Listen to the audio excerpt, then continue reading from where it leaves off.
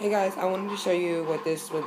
I got two of these, so this is what it looked like before, and the nightstand. But this is what I turned it into. I actually did the used to be the serving trays, so I did that. It looks like the chandeliers as well, and then the nightstand I did a zebra, pink and black.